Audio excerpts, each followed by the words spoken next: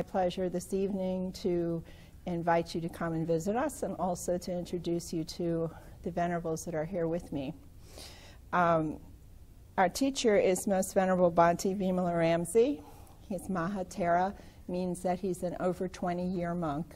He originally, I'm going to introduce briefly also Venerable Kusalananda, and he is from Kusalayana, and he is from Sri Lanka, and he has taught at the University of Peradeniya and at, I think he taught some at Colombo too, right?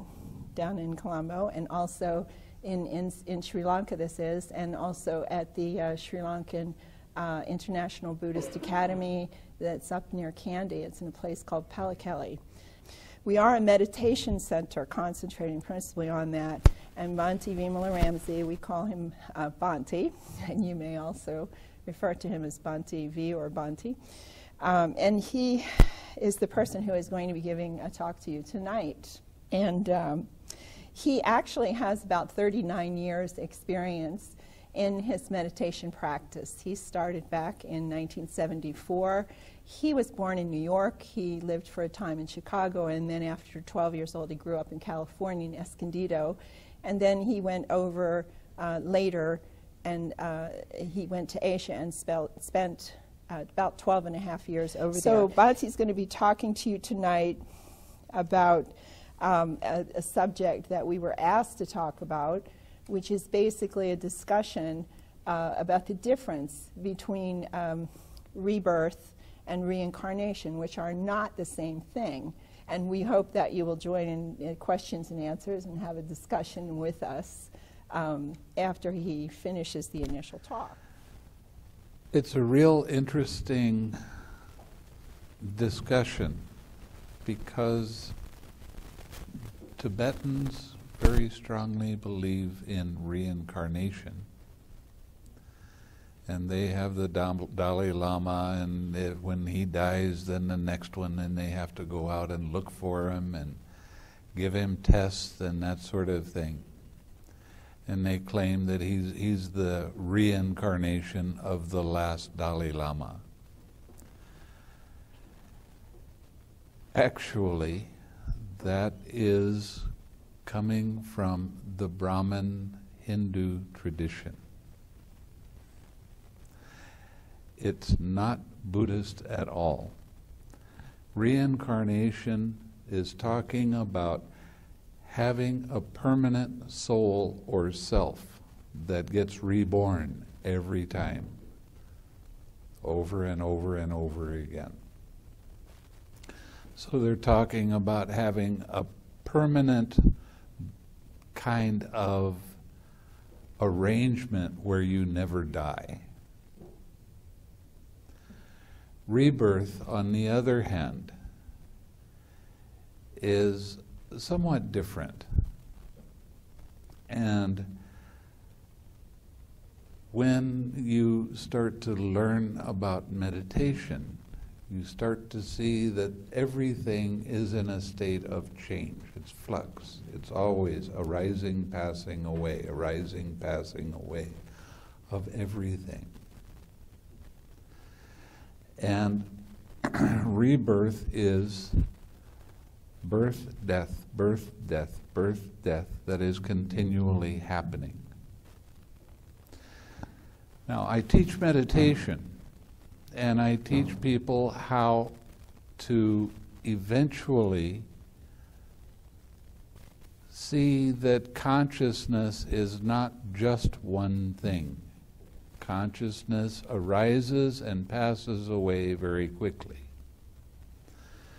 Now, when you're practicing meditation, what will happen is you at first have this very strong belief in a personal self. This is my feeling. These are my thoughts. As you practice with meditation, the little brochure that you got that's 3 folds is the instruction in how to exactly practice this practice. You first recognize that your mind gets distracted once you're sitting in meditation. Then you release that distraction. You don't keep your attention on it. Next, you relax the tightness caused by that. Now you bring up something wholesome. And you smile. And this is an important part of the meditation. And then you return to your object of meditation and stay with your object of meditation as long as you can. We call that the 6 R's. Now, when you start to get a little bit deeper and you start to become more familiar with how your mind's attention moves, and you can let it be and relax and smile and come back to your object of meditation, you're actually starting to become more familiar with the process of consciousnesses arising and passing away. You start to see that, one, you have no control over what consciousness arises. Now, in Buddhism, there are what we call 6 sense doors. The eye, the ear, the nose, the tongue, the body, and mind. In order to see, you have to have a good working eye. It has to hit color and form. When the good working eye hits color and form, eye consciousness arises. Okay? And that happens with the ear and sound, the nose and odor, the tongue and flavor, like that. Now, these are individual consciousnesses that arise. You don't have one continuous consciousness. Like right now, you're hearing and you're seeing me at the same time, it seems. But there is a rising and passing away of both of these things that's happening very quickly. That was about 100,000 arising and passing away of the ear consciousness. So you can see that this is happening very fast. When you practice meditation, you actually can become so clear and aware in your mind that you will see individual consciousnesses arise and pass away. Birth, death, birth, death, birth, death.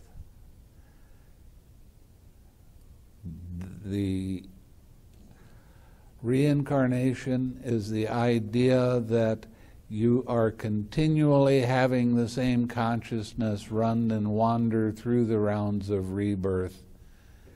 And the reason consciousnesses arise is because of your good or bad actions. And that, again, is a Hindu idea.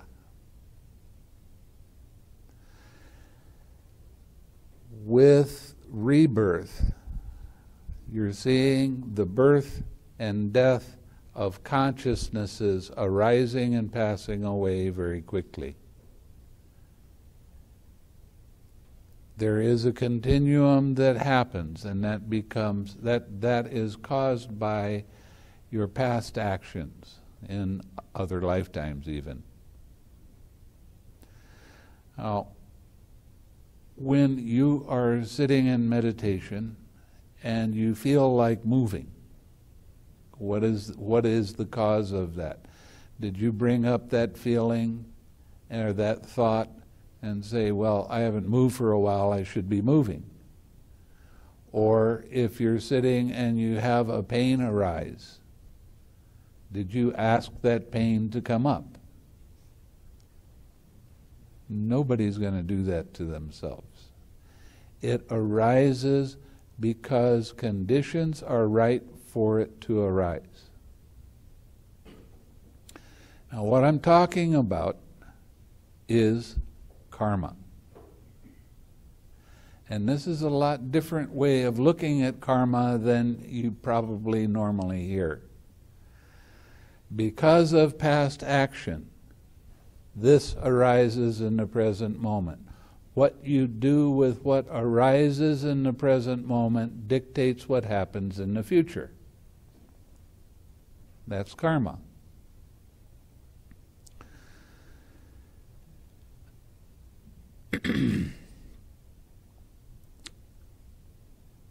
So, when you start practicing meditation and you start seeing how mind's attention moves from one thing to another, to another, to another, and you start relaxing and letting that be and letting it go and not trying to make your mind become concentrated, but you allow your mind to become collected. As you do that more and more, you start to see everything is impermanent.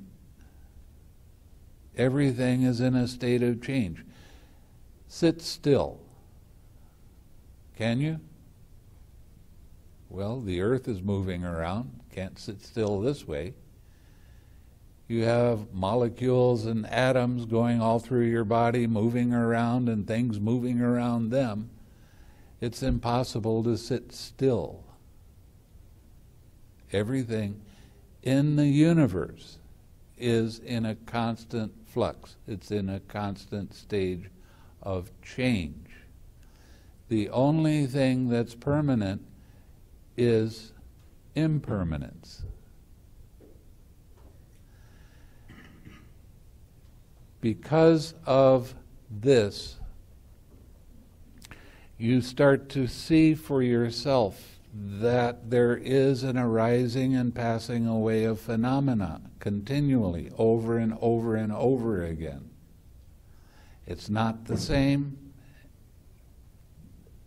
It's individual consciousnesses arising and passing away. Now, when I teach meditation, I generally ask people to come to the center for about 2 weeks of practice. After the first week, they generally, like 80% of the people that come, they will start to see individual consciousnesses arise and pass away. And you see that for yourself, and you start knowing that this is not a philosophy like reincarnation is, but this is actually seeing the things that as they actually work. And the more clearly you see these things arising and passing away, the more you start to realize that everything is like we're in a holographic universe. There is an observer, there is something that cognizes. What do you cognize? What's happening in the present moment? What's happening in the present moment is continual arising and passing away of phenomena. It gets real interesting when you start practicing meditation, because you don't have to believe anything that's said. All you have to do is practice, and you'll see it for yourself. Now, the thing with karma is pretty amazing. A lot of people, they really get caught up in oh, that's happening to me because my karma is bad or good or whatever. You have things that you have done in the past that are good, and you have done some things in the past that are not so good.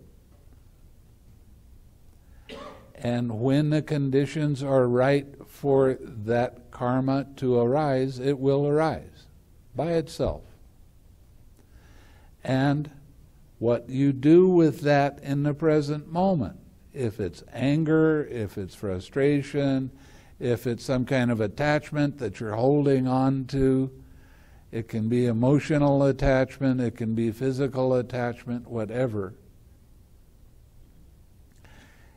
If you take that personally and you say, this is my feeling, this is my thoughts, this is my sensation, this is who I am, you're not seeing things very clearly. Now, when I just talked to you about using the 6 R's, there's a step in there that's called relax. What does that mean? The relax step is the way that you see and recognize craving when it arises in your mind and in your body. Now, the Buddha talked about 4 Noble Truths. There is suffering in life. There is a cause of suffering, craving. There is a cessation of suffering. There's a way to let go of that suffering.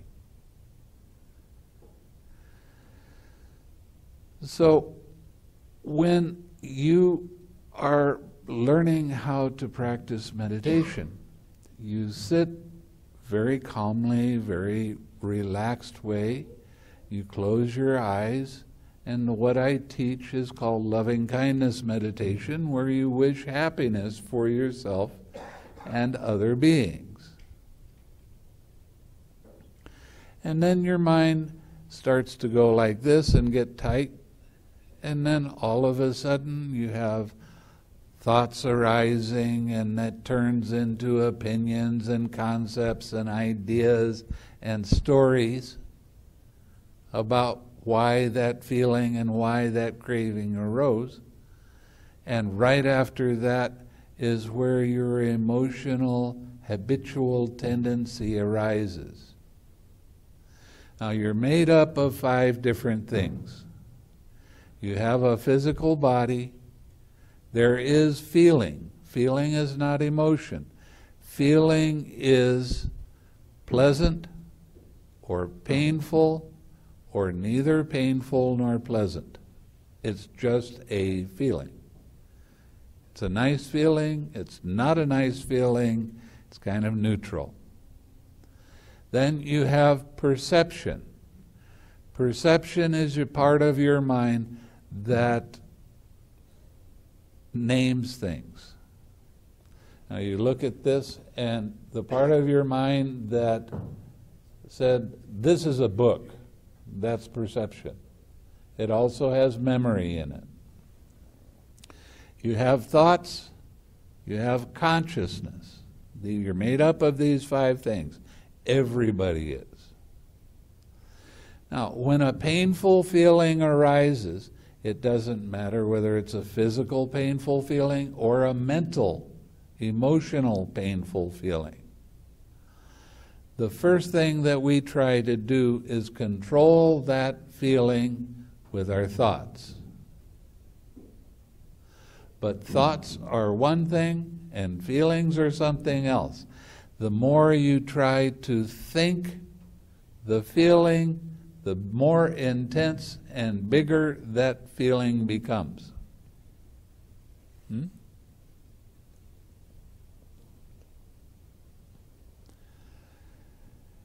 And this is our habitual tendency. This is what we get caught in doing over and over and over again, is we try to think our feeling away. We try to control our feeling with our thoughts, and that just causes suffering to arise. And when you do that, when you try to control your feelings with your thoughts, you're taking it personally. You're saying, this is my feeling and I don't like it and I want it to stop, and I'm depressed and I don't like it, or I'm angry and I don't like it.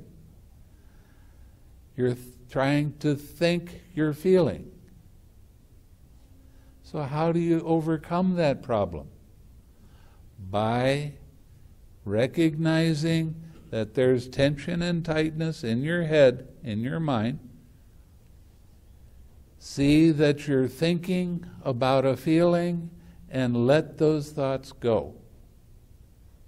What do I mean by let them go? Don't keep your attention on the thoughts anymore. Then you relax the tension and tightness caused in your head, in your mind.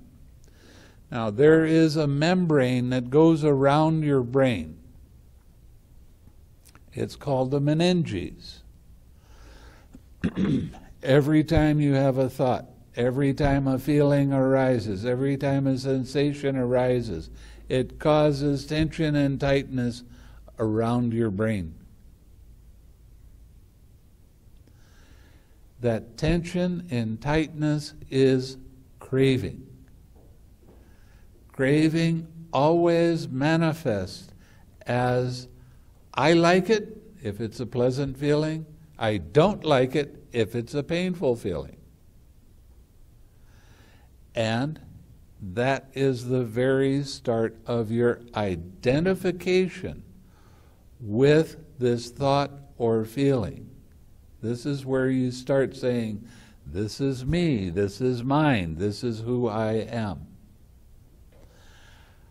But the truth is, you didn't ask this stuff to come up. It came up by itself.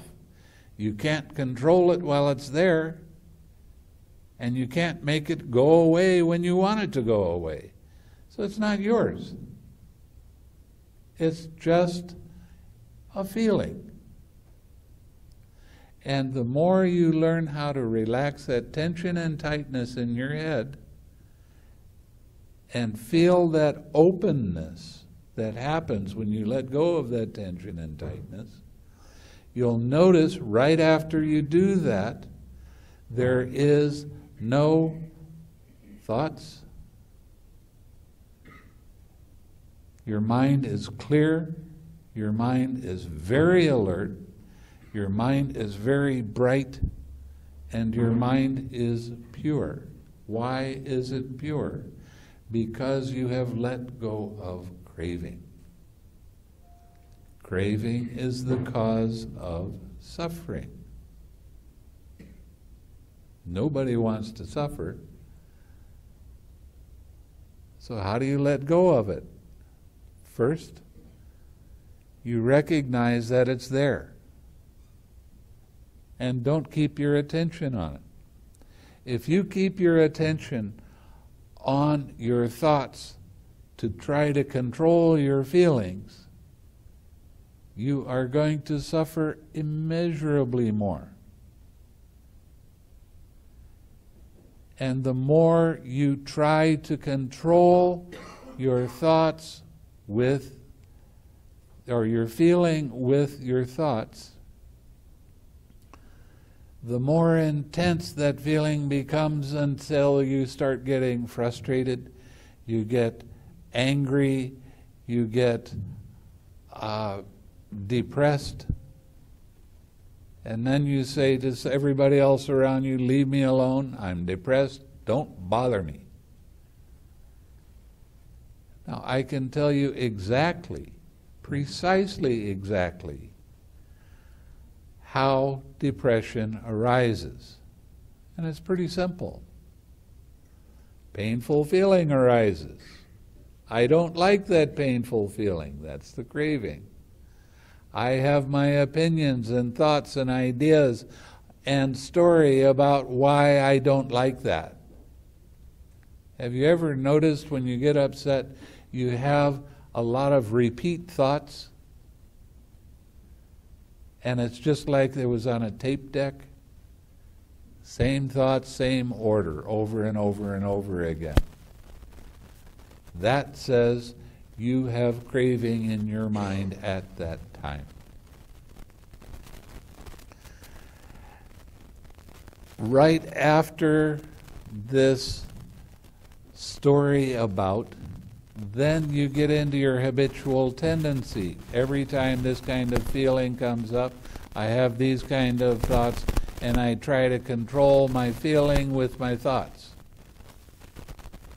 And the feeling gets bigger and more intense. And you suffer.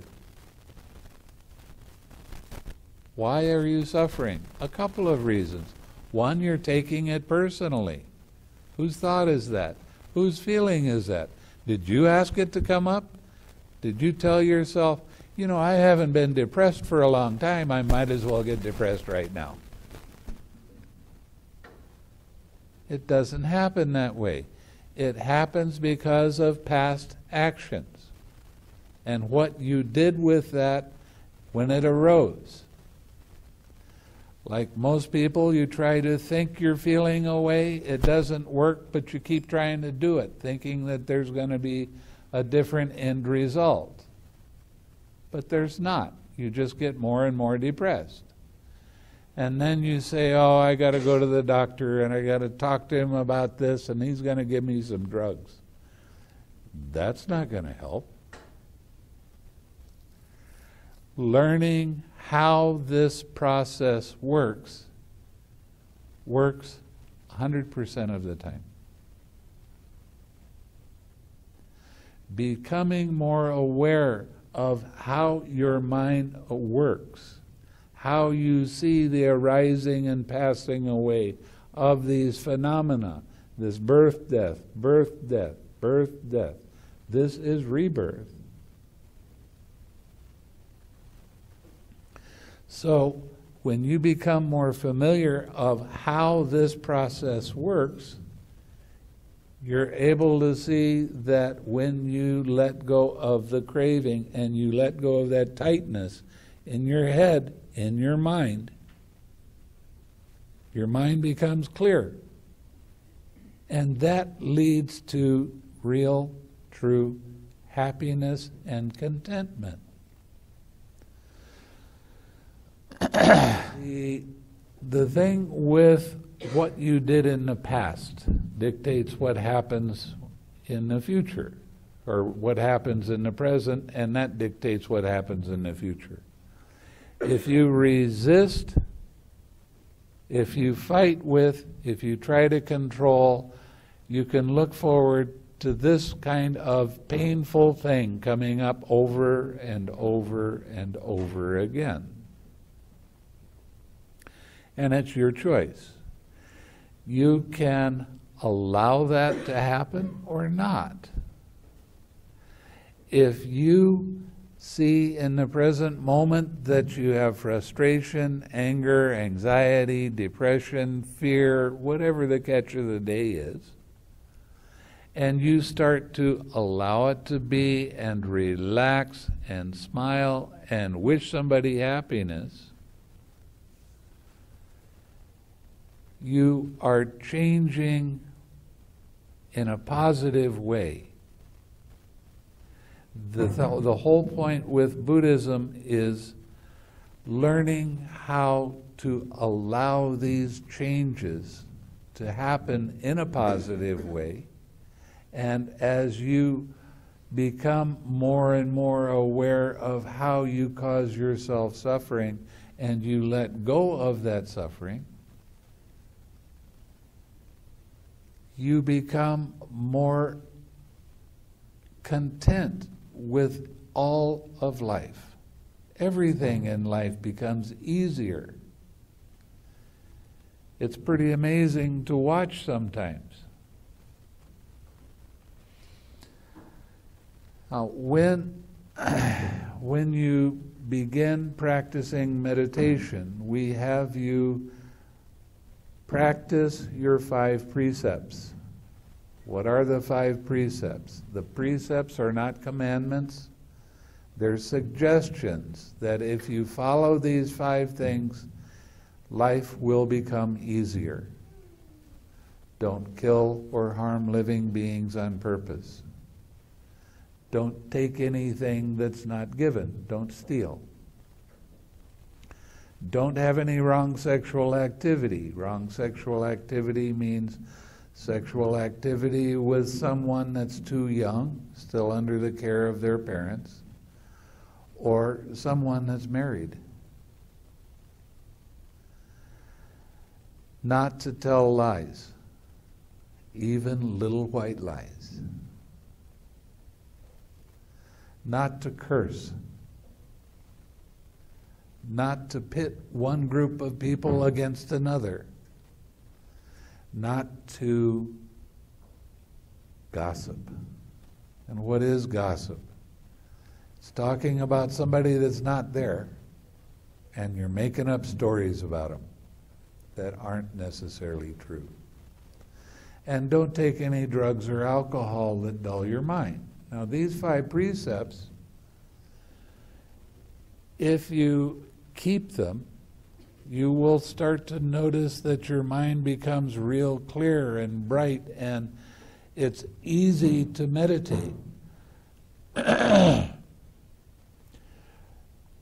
When you break a precept, you will notice that your meditation doesn't work so well because you have hindrances that arise. Now, when I say meditation, I'm not talking just about sitting. I'm talking about all different aspects of your life. Because meditation is not just about sitting like a stone Buddha image. It is about living and being aware of what you're doing with your mind in the present moment. So when you begin to practice the meditation the way that I suggest, you first start out by learning how to smile. And that sounds really odd. But you smile with your mind. You smile with your eyes. A little smile on your lips, a smile in your heart. Carry it with you wherever you're going. Send that smile to someone else. Send that happy feeling to someone else. And the more you keep practicing this without breaking the precepts, the faster your progress in the meditation becomes. It's pretty amazing. When I first started doing the meditation way back when, it took a long time to figure out what the meditation was before I found out what it wasn't. But as I started to realize more and more of what the Buddha was actually trying to teach us,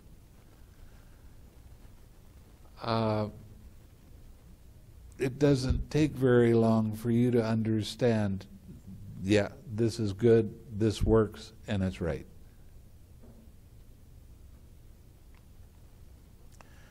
When I was practicing in Burma, they said, well, you have to do a few 3-month retreats. A 3-month retreat in Burma is you get up at 3 o'clock in the morning and you do your sitting meditation and walking meditation alternately until 11 o'clock at night. And then you go to bed and get up at 3 o'clock and start all over again. Try that for 3 months sometimes. I did it for 8. So it's pretty intense. But I've since learned that there are other ways of doing the meditation that are much easier, and it's immediately effective. When you recognize that your mind has gone to something unwholesome, and you let it be and relax and smile and come back to something that is wholesome, you have let go of craving. You have gone from an unwholesome state to a wholesome state, and sometimes a blink of an eye. And that's what is immediately effective. It really, really does work this way. And when I was in Thailand, they were talking about going into very high states of different kinds of, they called them jhana, which they define as levels of concentration.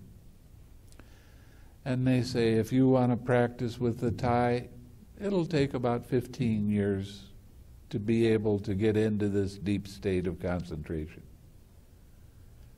And then I went to Sri Lanka and they started talking about that, and they say, well, it'll take about 10 years for you to get to that level of concentration. Because of my going back to the original teachings and seeing what the Buddha said. When you come for a retreat, it might take 3 days to get to that same level they're talking about, if you follow directions the way that they're given. Okay, so I've been talking for a long time. Do you have any questions that you want to talk about?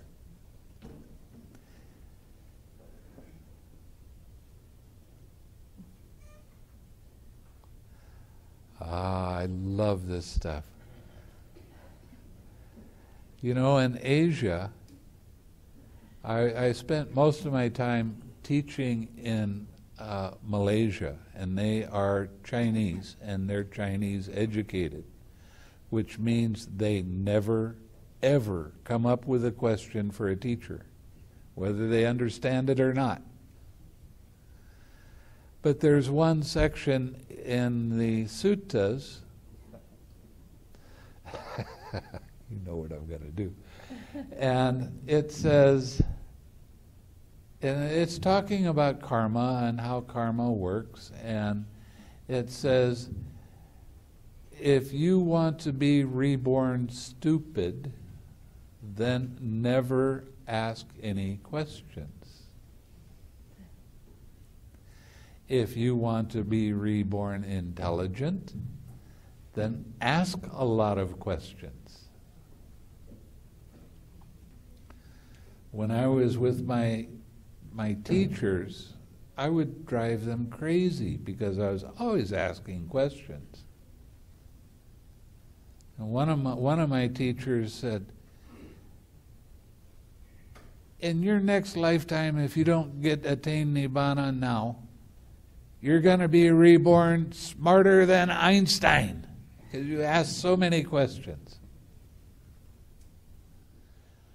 But an unwholesome thought is any thought that you take personally. This is me, this is mine, this is who I am.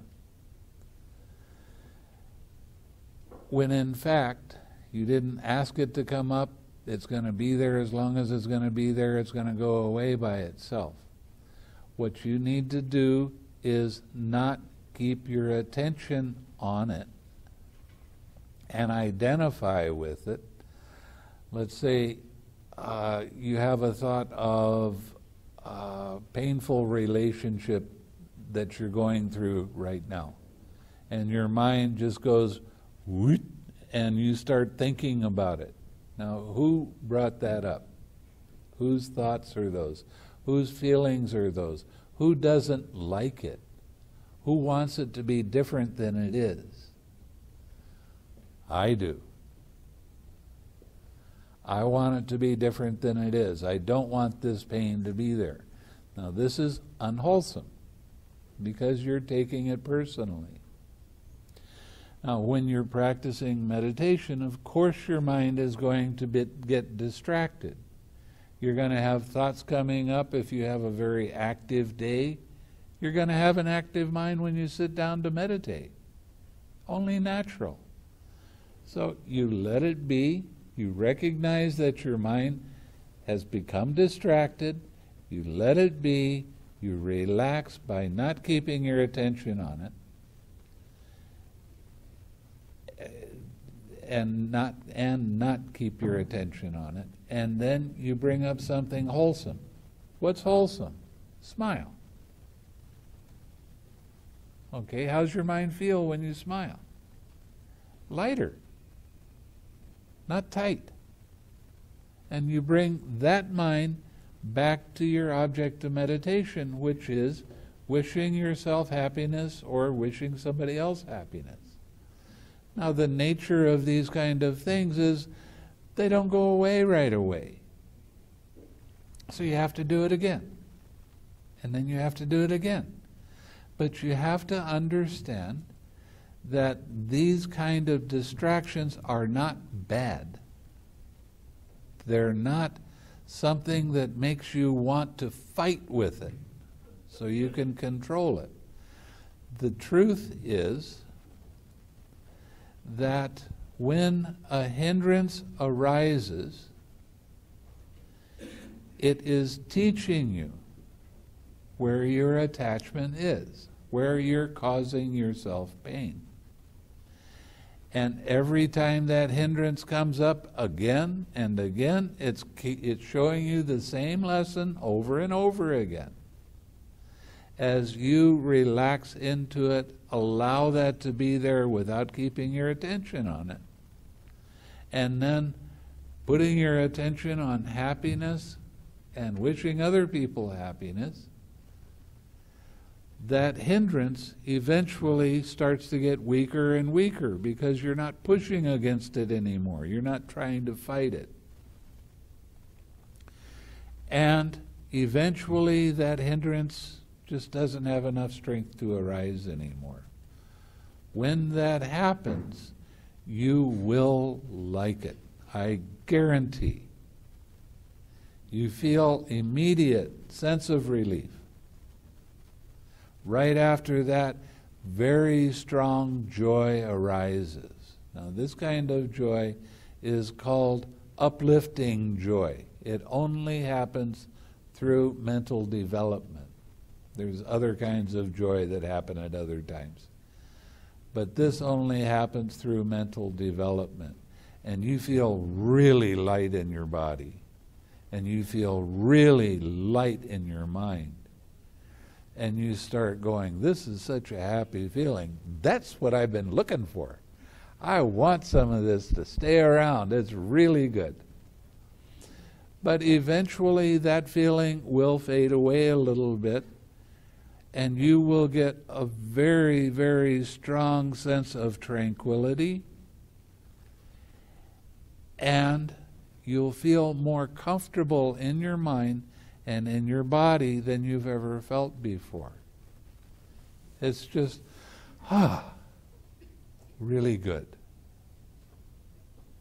Is that long term or is that just Well, it's gonna, everything is impermanent.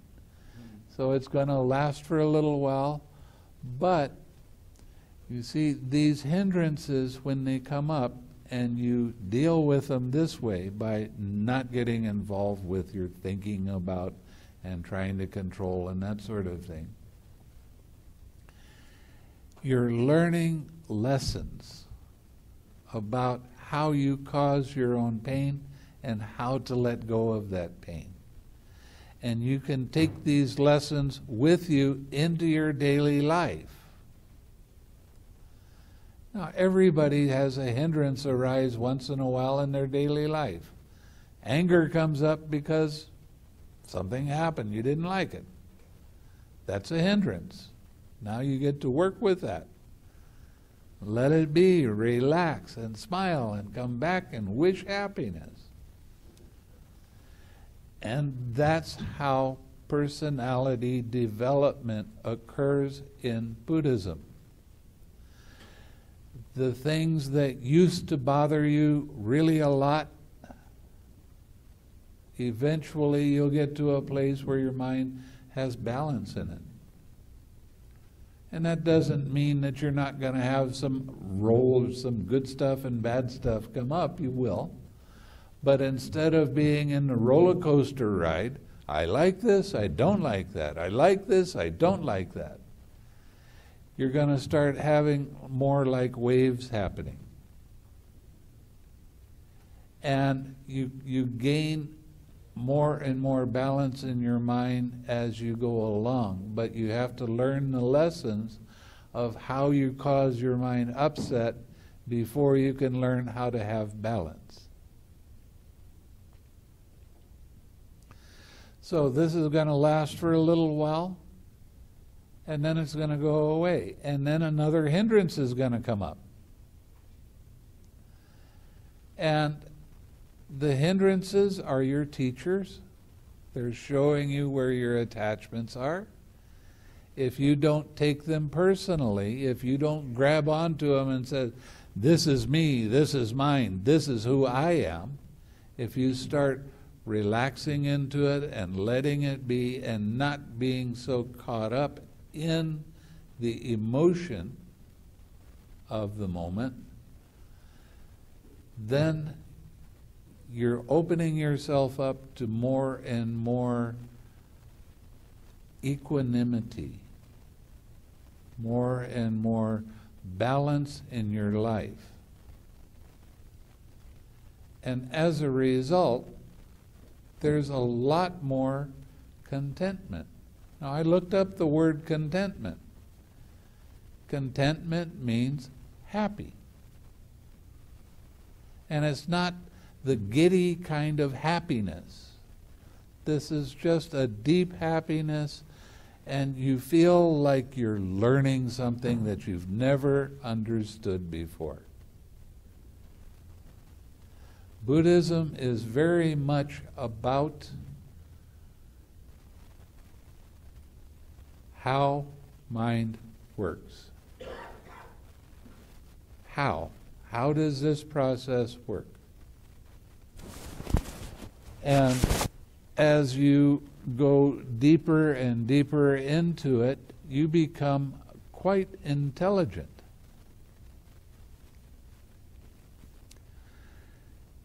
I've had a lot of students, especially in Malaysia, where a lot of Christians would come and they would have discussion with Buddhists. And the Christians would always say, why does it seem that Buddhists are always so smart? So, because they became Buddhists. But that's not the real answer. The real answer is they're starting to see how everything really does work. And that makes you more and more intelligent. You don't get so caught up in emotional distraction and dislike and all of the things that cause your mind to fly away. You don't get so caught up in them anymore. And it gets more and more easy as you begin to keep your precepts without breaking them, seeing the advantage of doing this, practicing your generosity. Now, a lot of people, they hear you got to practice giving. And they start thinking, well, this guy is trying to get into my pocket. He wants to have me give him some money. Monks don't need money. We do fine without it. How do you practice generosity? There's 3 ways you practice generosity. You practice generosity with your body, helping other people, with your speech, saying things that make other people happy and smile, and your mind. It's great fun to go into a restaurant or go into a food store and be in line, and there's a little baby right in front of you that's being bored and crying and just generally causing people havoc around them. And to start sending them loving and kind thoughts, and all of a sudden they feel that, and it's like they got woken up. And they'll start looking at you, and they'll start smiling at you. What a great way to practice your generosity. You're giving away kind thoughts and kind feelings to other people. And that's the first part of meditation. It's not just about sitting. This is part about it's living. It is real important. The more you can remember to send loving and kind thoughts to everybody else around you, the more you affect the world in a positive way. And right now, to be quite honest, this world needs a lot more positive energy than it has. So much fear, so much anxiety. Oh, what's going to happen? The world's going to end. People come and ask me whether I'm bothered by that. I said, no. Why am I bothered by that? Doesn't mean anything. I'm not going to worry about what's going to happen tomorrow. I want to be happy right now. And focus on that. Now, that's not suppressing anything. That's not pushing anything away. That is spending time where you help other people by wishing them happiness. Now, when the tsunami hit Sri Lanka a few years ago, a lot of people on the internet were really bemoaning the fact it's such a terrible thing. What can we do? We're so far away we can't help. All we can do is be sad because this tragedy happened to other people. And Kema came to me and said, what can we do for these other people? I said, what you do is you start getting on the internet and talking to all of these different groups and start sending loving and kind thoughts to all of those people that are suffering. You think it doesn't do some good? I know it does. Everybody is looking for some of the same stuff. Everybody wants the same thing. I want to be loved. So practice your generosity and give it to them. As much as you can remember during the day.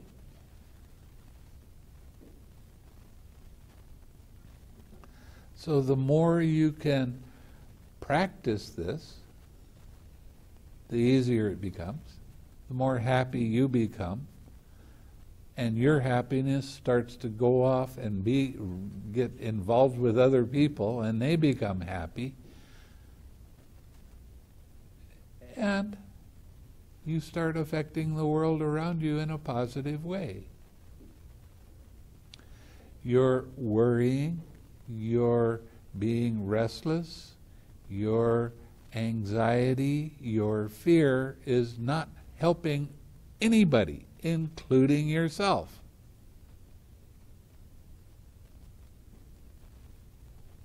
That's just reaction. That's an action that you do over and over and over again. That you're causing yourself problem and you keep doing it.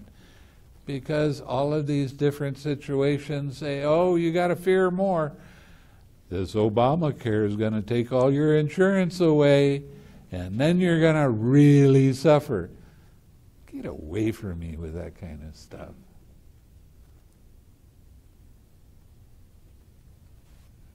You start wishing other people happiness. You go to hospitals and wish people happiness.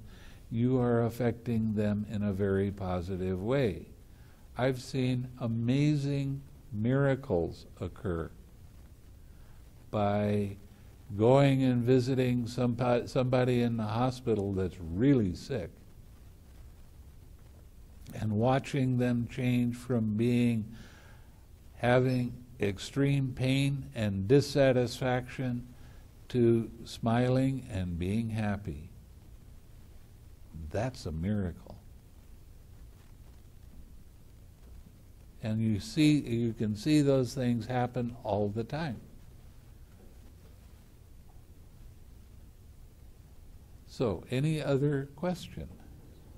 Yes? How can I save my from negative energy?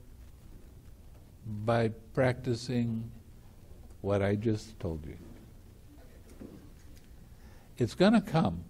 There's going to be times when your mind is going to get caught. But what if something is already said on the deeper level, very, very, very deeper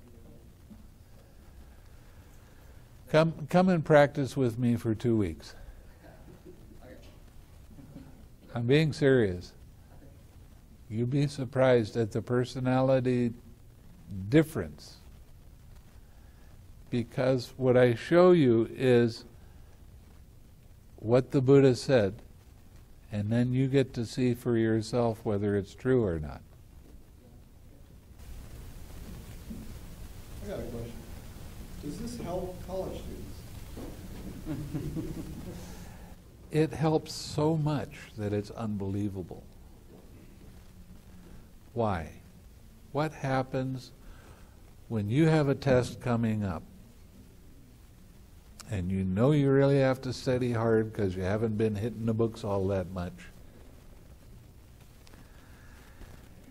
and you're getting down to close to the time of the test, and then you really start cramming, and then you start worrying about, oh, I don't know whether I'm going to do good on this, and all of a sudden you're not studying anymore, you're worrying about what the outcome is going to be.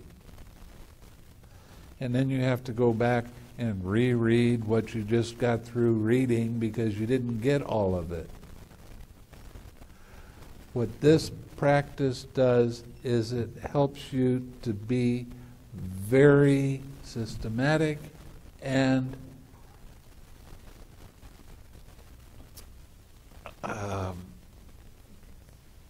efficient.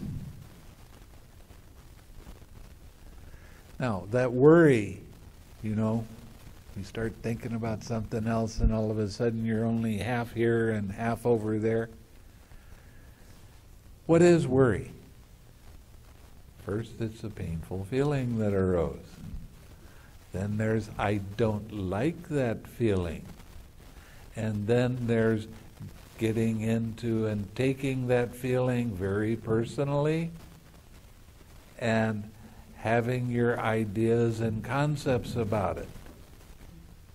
And then your habitual tendency about trying to control it and causing yourself a lot of suffering.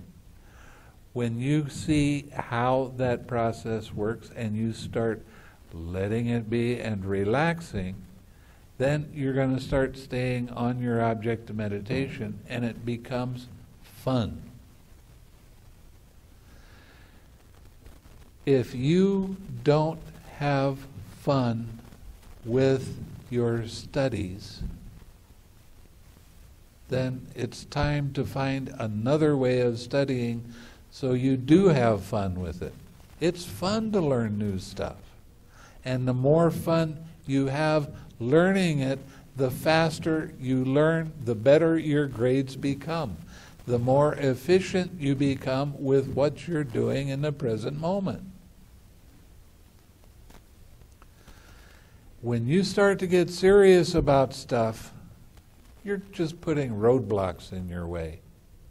When you start to worry about, oh, I don't know whether I'm going to do this very well or not, what kind of fun is that? When you have fun, it's real easy to understand what you're doing while you're doing it.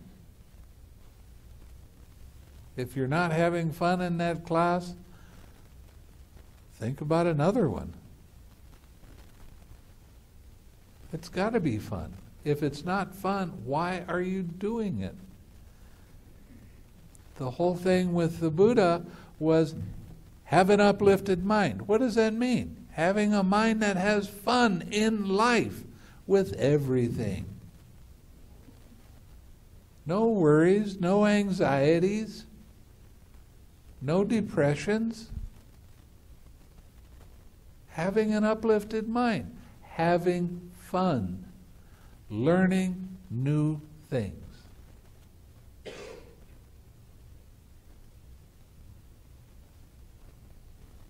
It really does work that way.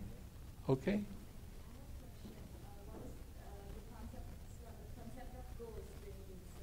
Ghost? Yeah, is it like the soul looking for rebirth, reincarnation, looking for a mother who is born? There is no such a thing as reincarnation. First thing. There are people, I'll give you an example of what happened to me when I was in Asia for a while. I went to a graveyard, and I spent the night at a graveyard. And there were energies around that were real, that came into my mind while I was sleeping.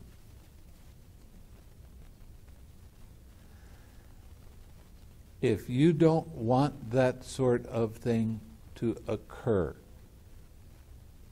you start practicing loving kindness, wishing yourself happiness, wishing other beings happy, and you put a bubble of loving kindness around you. And if there is a troubling energy, you put a bubble of loving kindness around it. And radiate that loving kindness. It will not bother you. Guaranteed. I had to learn that the hard way.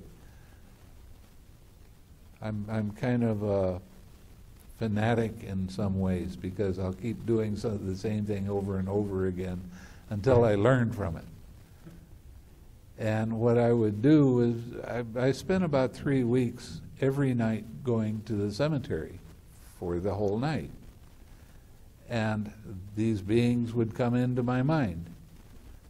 And some of them would try to scare me, and some of them would try to do other things. And finally, when I started seeing that if I put loving kindness around me, then there was no more trouble, and I had a good night's sleep. There is no more fear, there's no anxiety of these other beings that would cause problems. There is no more concepts. You know, every thought you have is a concept. What is a concept? This is a table, right? Where's the table? Is it the top? Is it the legs? Is it the bracing? Where's the table? It's made up of a lot of little things that we put together and say this is a table.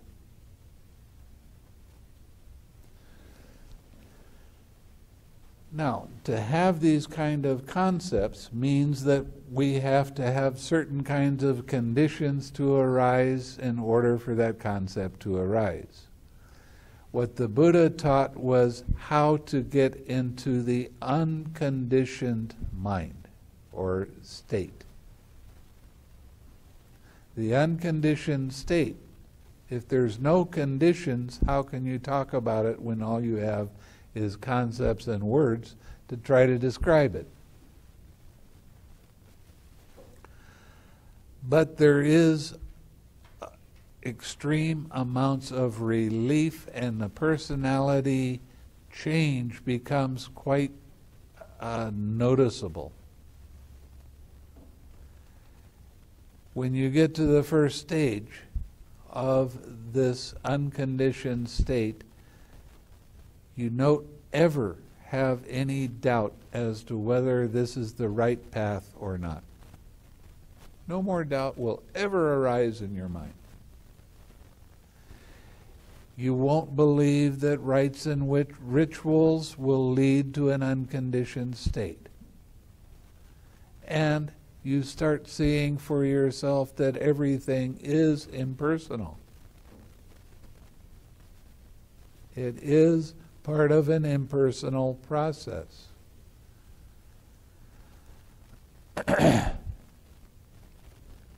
When you get to the third stage, you will not ever again have lust or hatred arise in your mind.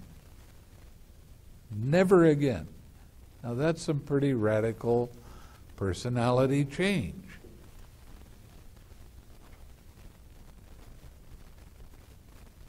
And the last stage of the awakening is called becoming an arahat. You let go of wanting to be reborn in one realm or another. You let go of restlessness never coming up in your mind again, or the sleepiness and dullness.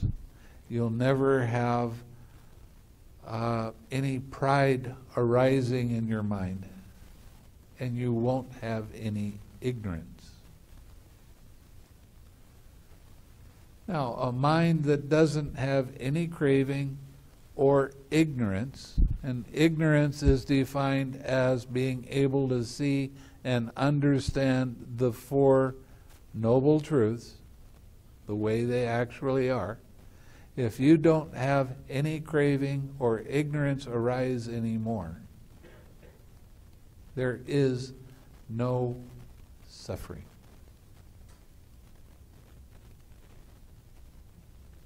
And there's a lot of relief in that. Can that happen in this lifetime? Absolutely. Yes. I've been around a lot of monks that say there's no sense in even trying to get to this kind of state. It won't happen.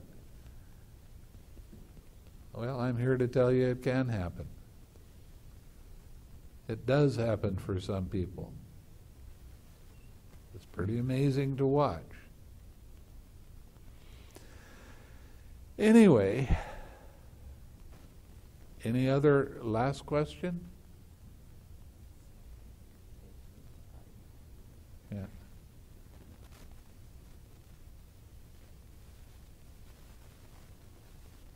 No more questions?